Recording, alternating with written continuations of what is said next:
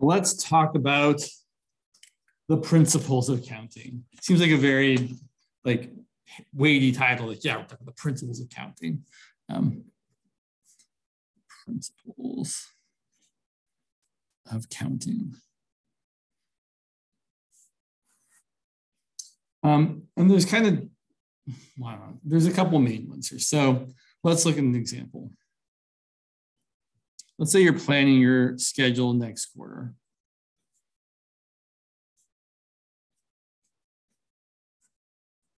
Next quarter. And let's see. There are, and you're going to take the following classes: stats, which there are 4 sections of, bio. Okay, we're not going to be super specific. I'm going to be like bio 2A, whatever bio class you want to take. Bio, there's 2 different sections. Seems a little unrealistic, but whatever. You're going to take a chem class as well because you are a glutton for pain. There's 3 sections. And then finally, you're going to take a music class as well because you need something to keep your sanity. And there's 5 sections of that. Assuming none of the classes overlap, so you can pick any one of each one, how many different schedules could you make? How many possible schedules could we make?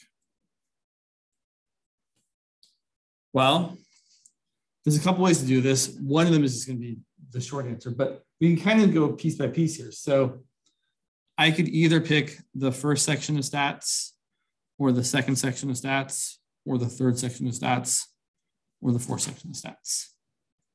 Right? I have to choose one of them, so I'm going to take stats, but I have 4 choices. And then just going down the list, for each stats choice I make, I could choose either one of the bio classes. So I can choose the first section or the second section of bio, the first section or the second section of bio. So already, just looking at this, having just talked about all the possible ways we could pick a stats class and a bio class, how many total possibilities are there?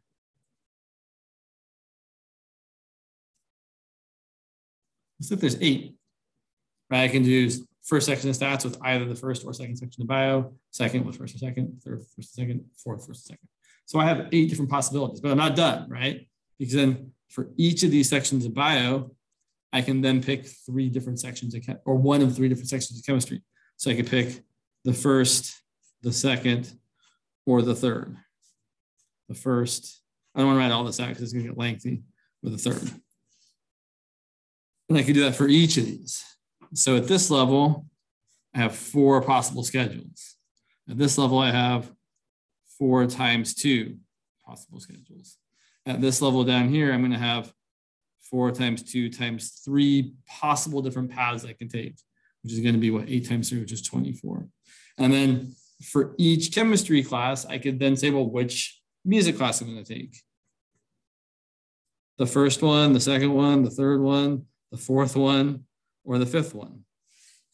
So for all 24 of these possible schedules with stats, biology, and chemistry, then for each of those, I have another 5 possible music classes I could take. So at this level, I have 4 times 2 times 3 times 5, which is 120 different possible schedules I could take. Maybe I take the second section of stats and the first section of bio and the third section of chemistry and the 4th section of music. Right? There's a lot of different combinations here.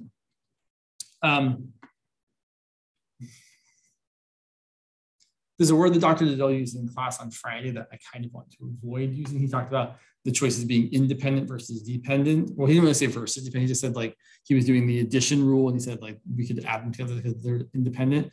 And the reason I want to kind of avoid that rule is because there's a very specific definition of what independence means when you take probability and stats. So we'll kind of come back to that because we will talk about that in this class. But I wouldn't say that these events are dependent on each other or independent of each other. There's just kind of we want to do this and this and this and this. So when I'm thinking about the multiplication rule, I'm thinking about I want one thing and another thing. I'm going to multiply two possibilities together if I need both of them to happen. So I think of the multiplication rule as, or occurs when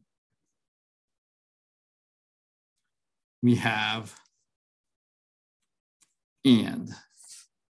We want one thing and another thing happen. I want to take a stats class and a biology class and a chemistry class and a music class.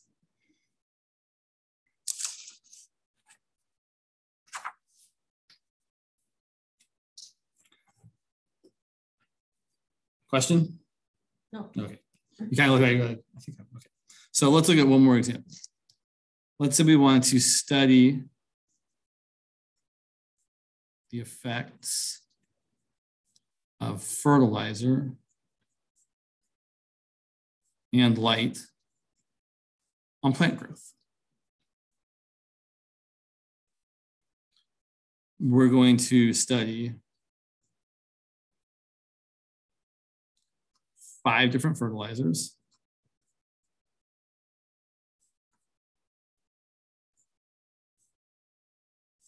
at 3 different light levels.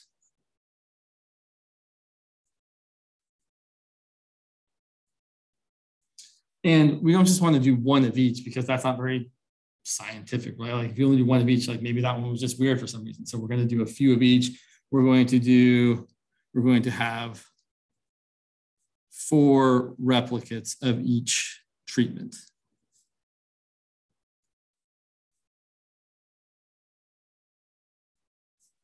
How many plants do we need?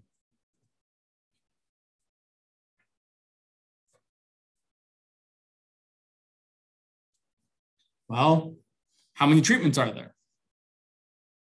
How many treatments are there? We have 5 different fertilizers and we have 3 different light levels. So I'm guessing there's going to be 15 different treatments because we need each fertilizer combined with each light level. So there are 15 equal to 5 times 3 different treatments. We can make a whole grid if we want to, right? You can say like, I have treatment 1, treatment 2, treatment 3, treatment 4, treatment 5, and I have light level A, B, and C. So to get each of these to occur, right, we have one here, plant here, right? We have all these plants.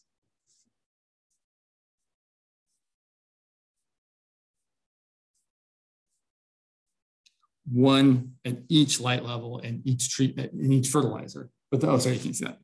But then we need 4 of each. So then we're going to say, well, there's 15 treatments, and then we need 4 of each. So we're going to get 15 times 4 is not 20, James, it is 60. 60 plants in total.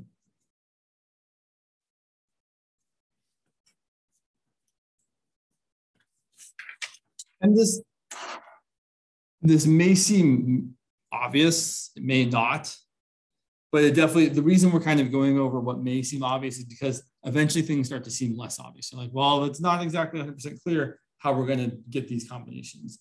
So bear with me if it seems obvious, because it's going to get less obvious real quick. Sure. On the other hand, we could also talk about the addition principle.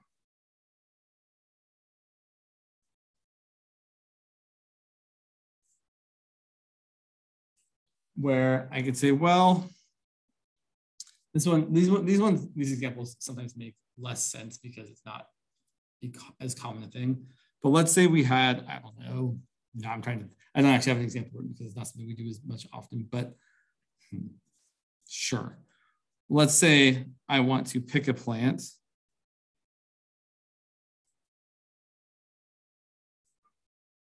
that, sorry, I'm writing this in a terrible way.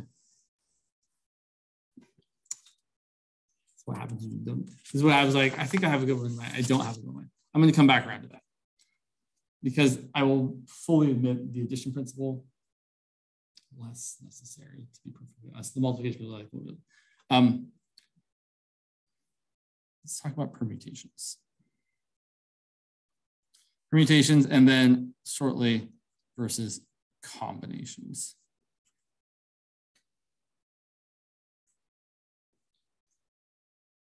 The thing you should think when you hear permutations versus combinations is permutations, order matters. I care about what order these people finish a race, or they're seated next to each other, or any number of things. Whereas with combinations, we typically just care about the number of ways a thing can happen. It doesn't really matter how. So it's kind of like the difference of picking like 3 people from a group of 10 to form a committee, and 3 people from a group of 10 to win a race where order matters. That's one example. Let's say we have this book example. So at the library,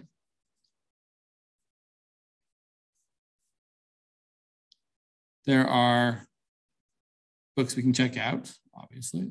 There are 4 different math books.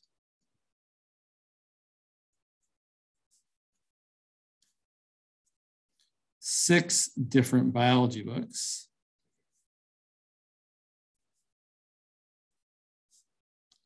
And 5 different chemistry books. Excuse me.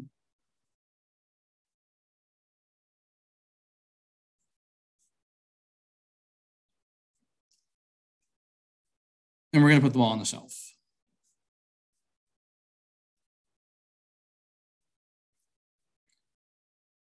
Just as a quick aside, a lot of these examples feel very contrived. You're kind of like, we're just taking some books. But it seems like, okay, who's really doing this? So do kind of ignore the lack of realism because it's a math. Will they also do with replacement and without replacement? Right, we're definitely going to talk about that too. So first question, how many ways can we arrange these books?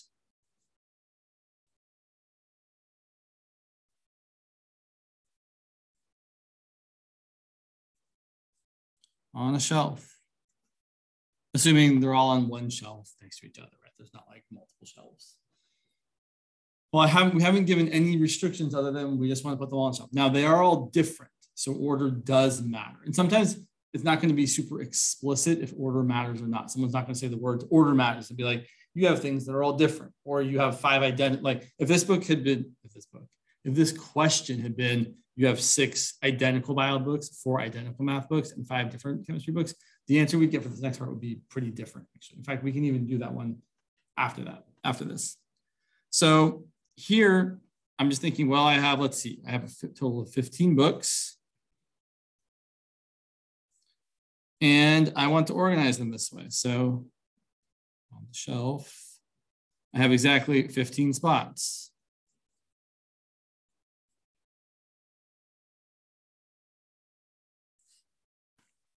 So how many choices are there for my second book?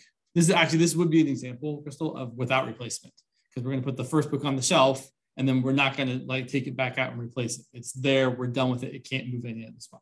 So we have 15 possibilities for the first spot. And then there's going to be, well, we've used up 1 book. Now there's 14 books left to choose from.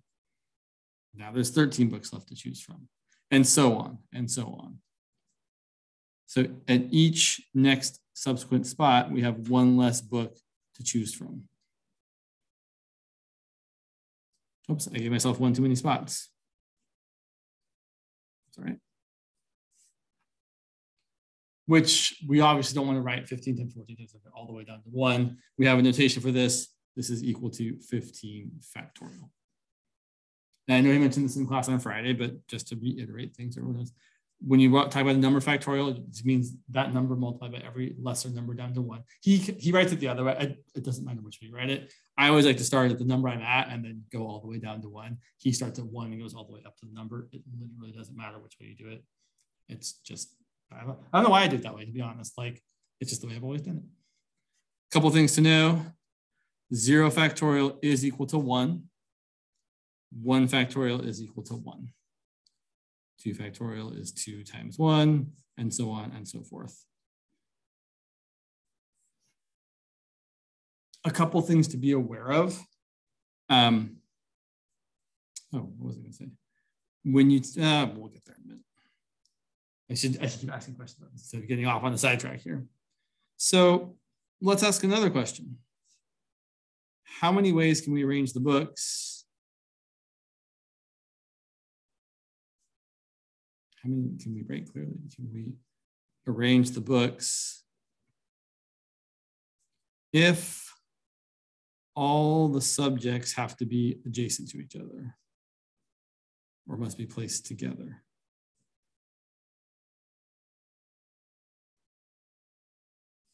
So I either have to, right, I can have all the math and then all the chemistry and then all the bio, or all the math and then all the bio and all the chemistry, right? So I can either have, math, bio, chem, or, math, chem, bio, etc. Let's say we did it this first way, math, chem, bio. There are 4 math books, and there are 4 factorial ways of arranging the 4 math books. And then there are 6 biology books. So there's going to be 6 factorial ways of arranging those. And there's 5 chem books. So 5 factorial ways of arranging those. So here's all the math books together. Here's all the biology books together. Here's all the chem books together. Right, within each block, they can be rearranged, right? There's a lot of ways I can arrange 4 math books. Maybe calculus first, and then trig, and then pre-calc, and then a linear algebra. And maybe I've totally done them a different way, right? But then there's one more thing to consider. We didn't have to do math, bio, chem. We could have done math, chem, bio, or chem, bio, math, or chem, math, bio, or whatever the other 2 possibilities are. There are 1, 2, 3. There are 3 factorial ways of arranging the different groups of books. So we have to multiply by 3 factorial for the number of ways the subjects can appear.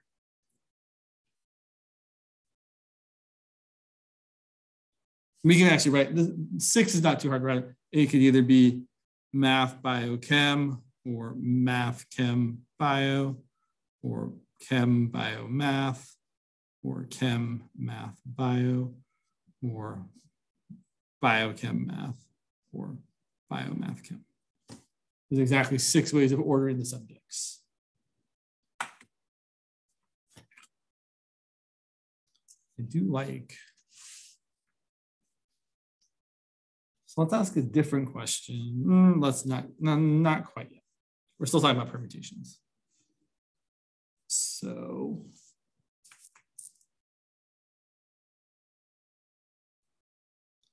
the number of ways or arrangements, gosh, my spelling seems excellent. Also known as permutations of n objects is n factorial.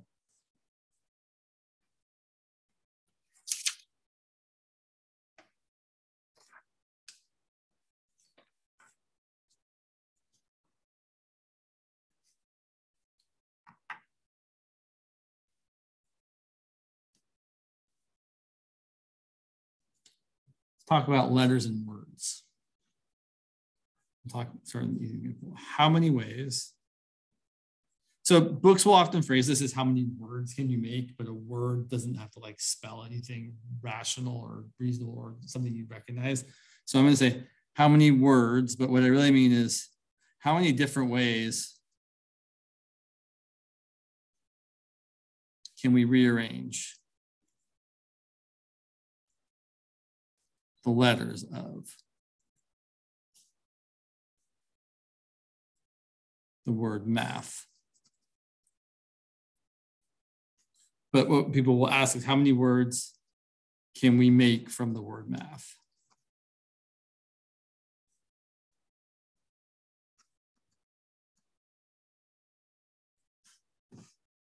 So for example, someone might say something like, this is a word, ATMH.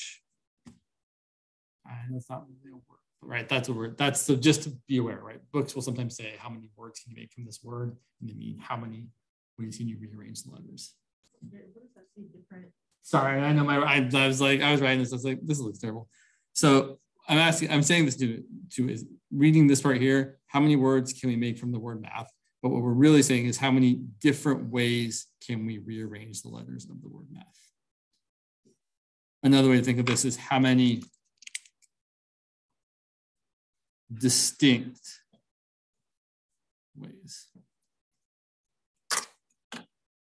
Well, just like before, we have spots and we have choices. There are 4 choices for the first spot, either A, M, T, or H. And then once you picked one of them, 3 choices, and then 2 choices, and then 1 choice. So it looks like there's going to be 4 factorial ways. We could even write them all out if we really wanted to. It gets to be kind of painful. But let me do, well, I'll do one of them because I want to point out something. So holding A in the first spot, we could have ATMH, we could have ATHM.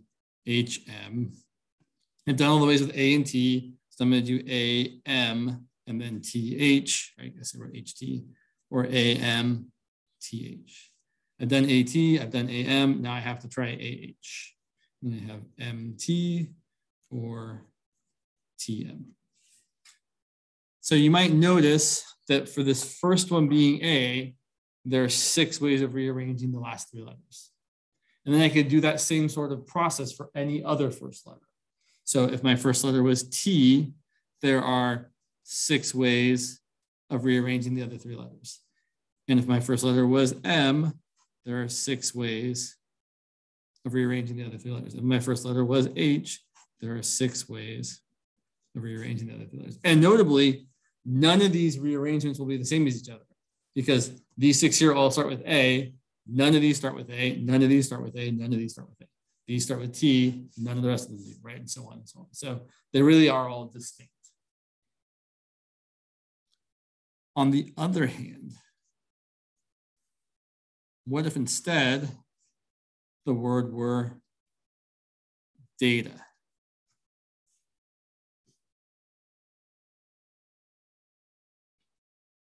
Well,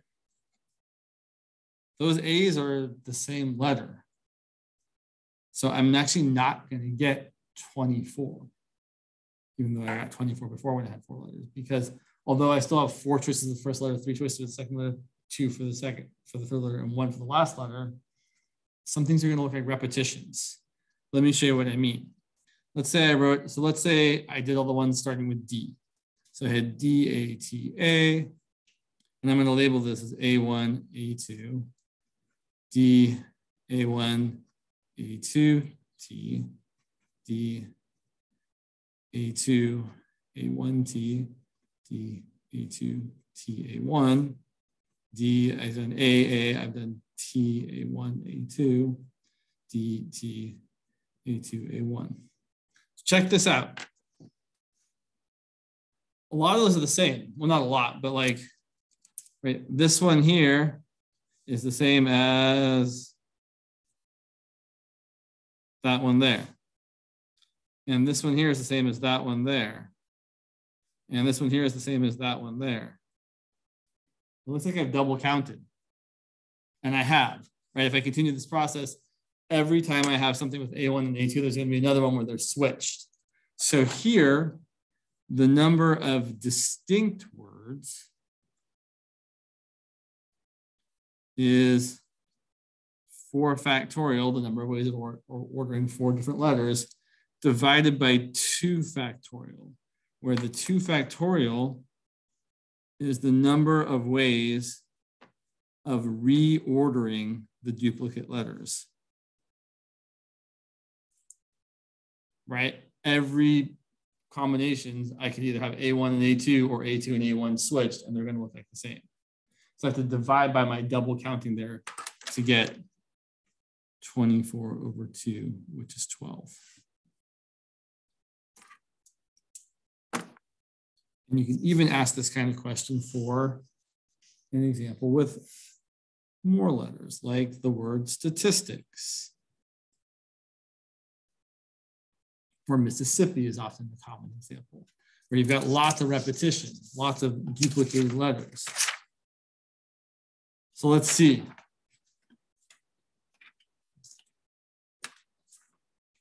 So let's say I have 1, 2, 3, 4, 5, 6, 7, 8, 9, 10. So there's 10 letters. So I'm going to start off with 10 factorial ways of arranging them. But then there's some duplication. How many S's are there? 3. So there's definitely, for every combination is going to get repeated 3 factorial times. It's like 10 minus 3 factorial, and then or 3 minus, no, 10 minus. It's not that, but I know what you're asking about, and we're definitely going to talk about that. That's the combination or permutation thing, but we're working towards that for sure. But yeah, there's actually, I mean, it's related, but it's not the same. So that's the number of ways the S's can be rearranged. And have the word still look the same, right? I could take this combination and reorder those S's in 6 different ways. S1 could be first, S2 could be second, S3 could be third, or it could be S1, S3, S2, or S2, S1, S3, or so on and so on and so on. And then the same thing is true about the 1, 2, 3 T's and the 1, 2 I's.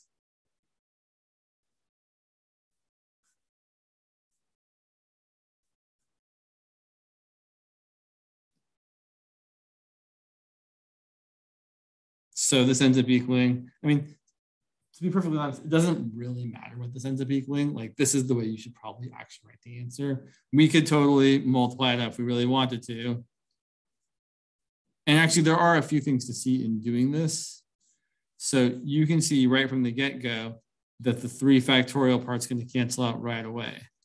So the 3 times 2 times 1 will cancel out with the 3 times 2 times 1. And then 3 times 2 is 6. That's going to cancel out with a 6. And then a 2 cancels out with an 8 and left with a 4. So I'm left with 4 times 10 times 9 times 7. 63, 630 something. 2,400 plus 120, 2520. Doesn't really matter what the number, right? Like, this answer is not any more meaningful than this answer, really. So there's 2,520 ways you could rearrange these letters to get a different word. Or I guess the better way of saying it is there's 2,520 distinct ways of ordering these 10 specific letters. Whereas there are 10 factorial permutations, which is a lot more.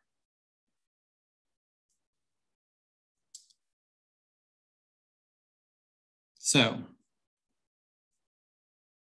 in an art competition, which I guess people have art competitions, feels weird to have an art comp, like who's to say who's first and who's second, whatever. In an art competition with 10 entries, how many ways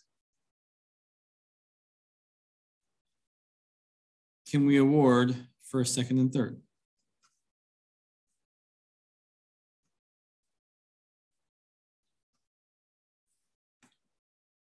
So now we're limiting the number of things we can actually choose. It's kind of like the example we did in class where we said, you know, you have 5 different textbooks for different subjects, and you can only take 2 of them to class, or 2 of them to the library, I think you said, to study from.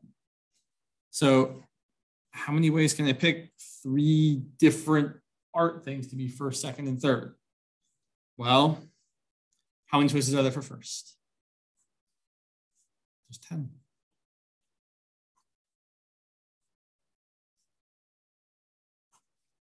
There's 9 choices for second. There's 8 choices for third, which is 720. But the way we might think of this is you want to say, well, I kind of want to think of it as 10 times 9 times 8 times 7 times 6 times 5 times 4 times 3 times 2 times 1 over 7 times 6 times 5 times 4 times 3 times 2 times 1, which is 10 factorial over 7 factorial, or more interestingly, 10 factorial over 10 minus 3 factorial. This is the number of ways of permuting 3 things out of 10 things. So people write this in so many different ways. The calculator notation that I'm used to seeing is 10p3. And they're actually, so I don't know, I'm a TI guy. It's kind of calculator I've used my whole life, practically, yeah. If you look at a TI 80 whatever, and you want to calculate this without actually having to do it the long way, you can go to the, actually I'll put in the 10 first, and then you can go to math, and you can go over to probability and down to NPR, like the radio station, and then hit 3, and there you go. So that's why someone might use that particular notation. I know in class, he was writing it more like this. Also perfectly fine. There are probably other ways of writing it too, but I'll probably default to this just because it looks the most like what the calculator does. But if you're looking, so what I do want to point out, some of these things do get kind of calculation intensive, and so it is worthwhile to know where that button is on your calculator.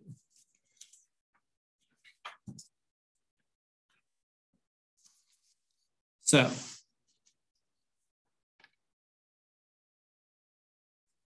the number of permutations, again, permutations where order matters, of, I'm going to use R, of R objects chosen from a set of N objects is, oh yeah, here's another word, P of N comma R, or NPR, or P and R, whichever way you want to write it, is N factorial over N minus R factorial. And then it's going to end up equaling N times N minus 1 times N minus 2 all the way down to N minus R plus 1.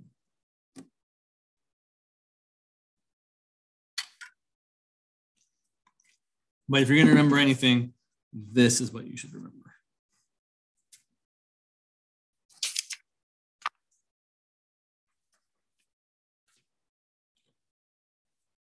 So, yeah, we're going to get there.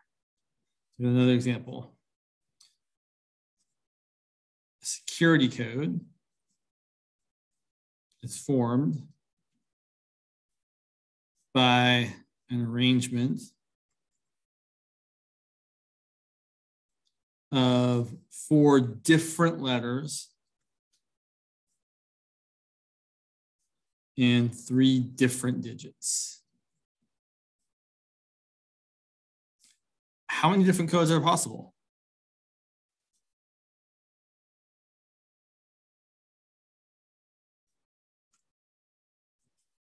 So again, even though we have a formula for this, I probably wouldn't use the formula, to be perfectly frank. If I'm going to do 4 letters and 3 digits, how many choices are there for the first letter? How many letters are in the alphabet? 26. Actually, and this is something that I have found very useful over the years. I think it's really worth knowing that the number of cards in the deck is twice the number of letters in the alphabet. So there are 13 cards in each suit, 13 clubs, 13 hearts, 13 spades, 13 diamonds. And there are 26, which is twice that number in the alphabet. And then twice that again is 52. There's 52 cards in the deck. So sometimes you could think of like the number of, some people, I've definitely seen problems where people are like, let each red card in the deck be represented by a letter in the alphabet. And let each black card be something like, it's just, there's a nice kind of parallel there. So it's worth doing. So then, since all the letters have to be different, the next letter I have 25 choices for. The next letter I have 24 choices for. The next letter I have 23 choices for. All right. How many digits are there to choose from first? How many digits are there?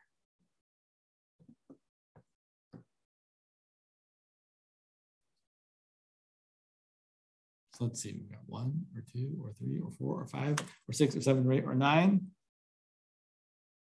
or 0. Right? 0 is also a digit. Those are all the digits, though, right? Digit just means a single number, right? It's not like 15 or 27 or whatever. So there are 10 choices for a first digit, 9 choices for the second, 8 choices for the third. Although sometimes people will exclude 0 from being a choice, or at least from being the first choice. So like, in fact, yeah, I'll say that something, I'll speak to that more. So we could write it like this, or we could write it using the formula 26P4 times 10P3. Writing this notation feels weird to me. It's fine. That would be 26 factorial over 26 minus 4 factorial times 10 factorial over 10 minus 3 factorial.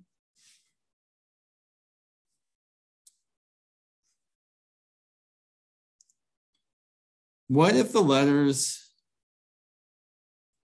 and the digits don't have to be distinct?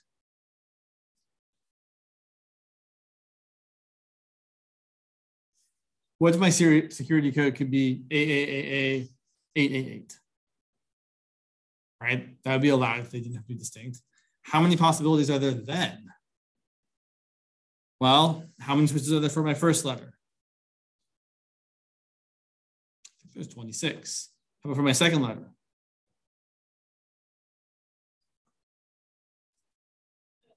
Also, right? And my third? Also. And my fourth? Also. So in this case, there are 26 to the fourth ways of choosing the 4 letters because I can repeat each letter as much as I want. And similarly, there's going to be 10 to the third ways of picking the digits. So I could have AAAA 000 or BBBB 555 or CBAB 662. Right? I can repeat numbers, but I don't have to repeat numbers. So that's kind of the difference, right? If you can, so this is kind of the without replacement, right? You can't repeat things. With replacement, you can repeat numbers as much as you want to your heart's desire.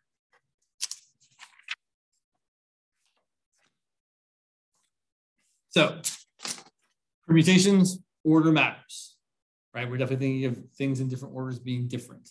Whereas when we talk about combinations, order doesn't matter. And I shouldn't say that, because sometimes things, the phrasing can be challenging. So I'll say order not important. It's kind of like, I mean, here's a real basic example. It's kind of like the difference between ordering a pizza and mushroom pizza and a mushroom pizza and mushroom pizza, a pepperoni and mushroom pizza, or a mushroom and pepperoni pizza. It doesn't matter which way you say it, you're going to get the same pizza. I like mushroom pepperoni, by the way. It's a good pizza. Sometimes black olives, sometimes not. Okay. So, right, order doesn't matter there. I don't care how I say it, I'm still going to get the same thing. So, before we talk about this combination, how many permutations, order matters, of 3 letters chosen from the first 5? A, B, C, D, E. Okay, well, I could have A, B, C. And then how many ways are there of reordering A, B, and C? I got 3 things. How many ways can I order them? 3. I wish I could make an exclamation point with my finger. 3 factorial. You can't see an exclamation point, right? Like this is like the dot. And this is okay, 3 factorial. Right, there's 6 ways total. A, C, B, B, A, C, B, C, A, C, A, B, C, B, A. Great. So there's 6 ways of doing that. And then, well, I didn't have to pick A, B, and C. Maybe I picked A, B, and D, which there's 6 ways of doing that. Or maybe I picked A, B, and E. Okay. So I could keep going, right? I could have done, I guess I'm going to keep going. I've exhausted A, B, right? A, B, A, B, A, B. There's no other ways to get A, B, but something else. So let's try A, D, E. Oh, I skipped C. How did I get to E? No, that's right. Okay, I'm good. A, D, E. I skipped C. I could have done A, C, D, and then A, C, E. Done with A. Now I can have B, C, D, B, C, E, B, D, E.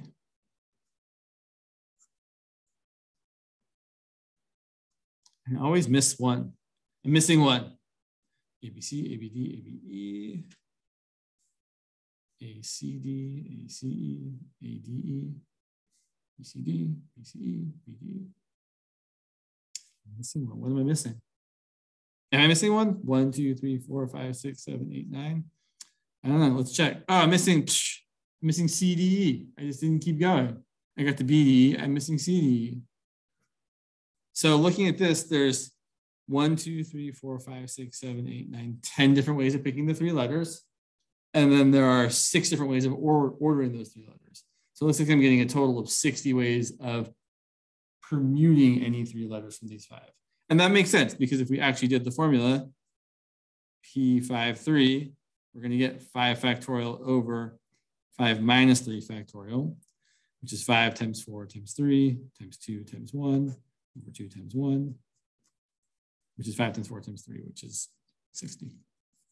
We could have, I mean, that's so I should point out, this first way is not the way you should do it, right? We could be like, oh, I'm picking 3 things from 5. I should just use the formula. Or really, honestly, the way I would actually answer this question is the way I've been doing it every time. I have 3 slots. I have 5 choices and then 4 choices and then 3 choices. Okay, on the other hand, how many combinations of 3 letters from these 5 are there? Well, we've already written them all out. There's literally 1, 2, 3, 4, 5, 6, 7, 8, 9, 10 different combinations. And everything below each of these is just a reordering of that combination. So we could say it's going to be 10. But the way we're actually calculating that 10 is you're taking the number of permutations and dividing it by the number of ways of ordering the number of things you've chosen. Excuse me. So basically you're taking all 60 permutations, but dividing by 3 factorial, because I don't care about these 6 total ways I can order this. I just care about the one way it shows up. So that's going to be 5 factorial over 5 minus 3 factorial, and then also a 3 factorial. And this is equal to, so there's ways of writing this as well. My preferred way of writing this, and the way I'll probably default to, is this way. The 5 over the 3 in a big parentheses. But you can also write this as C 5C3 or C53 or C of 5, right? There's like really like, why can't people just pick one way of doing it? I don't know. But all of these ways mean and are read as 5 choose 3. Literally, the number of ways you can choose 3 things from 5 things and not have order matter. And it would exactly be 5 factorial over 2 factorial times 3 factorial.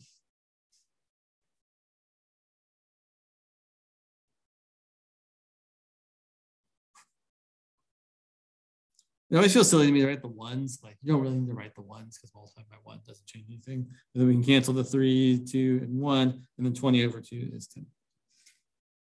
So you're taking your number of permutations, all 60 of them, and then dividing by the number of ways you can reorder those 3 things. So you're getting 60 divided by 6, which is 10. So combinations order doesn't matter. Permutations order does matter. And it can sometimes be dicey telling which is which. I'll do 2 more things because there's something really interesting to say about this. I don't think we're going to get there though. Not today, next time. So let's look at this example. How many ways can we form a committee of 3 people from a group of 7? Well, again, it doesn't matter which order I pick the 3 people in, right?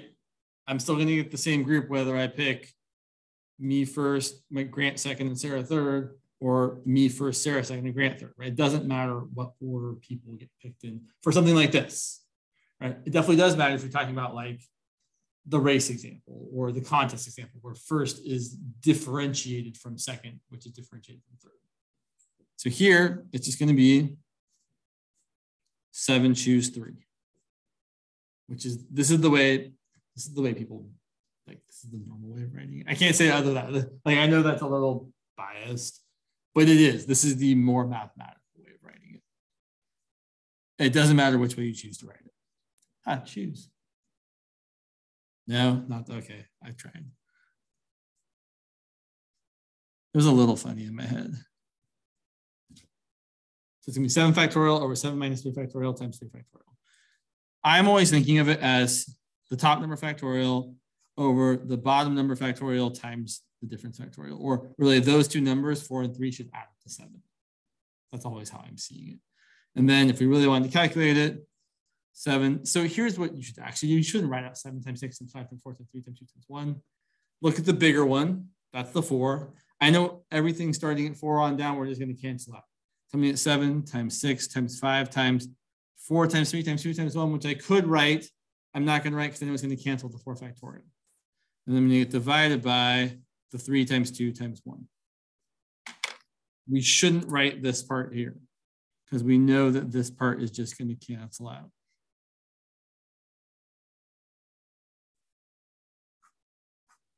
But it does make sense to cancel out the bigger one because you're going to have less terms left to deal with if you do that. So we end up with 7 times 6 times 5 over 3 times 2 times 1. 3 times 2 times 1 is 6. So I can cancel that with the 6 there and be left with 7 times 5, which is 35. And that point actually does make a lot of sense in that if you have to calculate like 52 choose 3, which is going to be 52 factorial over 3 factorial times 49 factorial, you definitely want to cancel out the bigger one, right? Like canceling out the 3 factorial still leaves you with 52 times 51 times 50 times 49, right? All the way down to 5 times 4. But if you cancel out the bigger one, it's going to be, okay, 52 times 51 times 50, stop, right? Because anything after that is the 49 times 48 all the way down to over 3 factorial over or times 49 times all that stuff. So the bigger ones always have to cancel out. And then you're left with something. The number of terms on top should be the same as the number of terms on the bottom for this choose formula. It's kind of neat, even after stuff cancels, until you multiply it out and simplify it. There was a thing.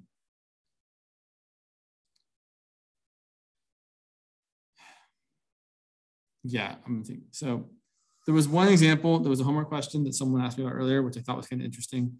It was, how many ways, or how many ways can we form a set out of n different objects? Meaning, if your set had like, say, 5 objects, you could have a set containing 1 of those things, or 2 of those things, or 3 of those things. And how many different ways could you do it? And here's the way we'll talk more about this example next time because it actually is very, very intimately related to this choose function. It's kind of super neat. But let me just leave you with the idea of how to think about this one. Let's say we had 5 objects. And let's say there were A, B, C, D, and E. That's a D, not a B. How many different sets can I make with any amount of these objects? Well, I could have the set containing literally none of them. That counts.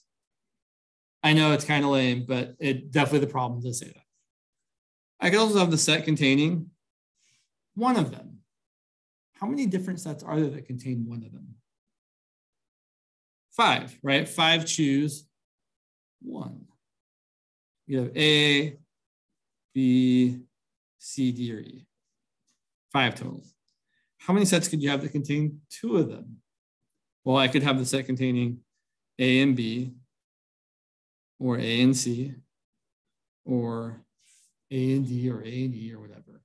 And there's going to be 5 choose 2 of those, which is 10. Here's a fun fact. We'll save that fun fact for a minute. The way of getting 3 of them, A, B, C, etc. There are 5 choose 3 ways of doing that, which is also 10. How many ways of choosing any 4 of them? So here's what I think is kind of interesting. How many ways of choosing any 4? Well, just pick the one you don't want. So there's a set that doesn't contain A and contains the other 4, or a set that doesn't contain B and contains the other 4, or a set that doesn't contain C, right? So there's literally 5 ways of doing that. Not A, not B, not C, not D, or not E.